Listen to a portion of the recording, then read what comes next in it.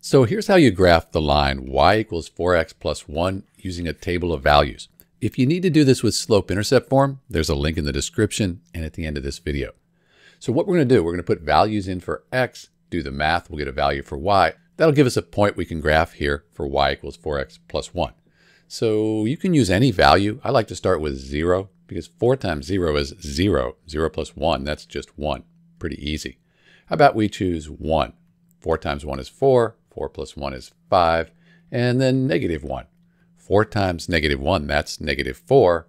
Plus 1, that's just negative 3. So now we can graph these points. We'll get our line for y equals 4x plus 1. So we have x is 0, y is 1. X is 0, y is 1. X is 1, y is 5. So x is 1, y is 5. And we could graph with just 2 points, but it's nice to have more points just in case you made a mistake up here. X is negative 1 and y is negative 3. And you can see they all line up. Let's put a line through it. Then we put arrows to show it goes to infinity. That is the graph for y equals 4x plus 1 using a table of values. This is Dr. B, and thanks for watching.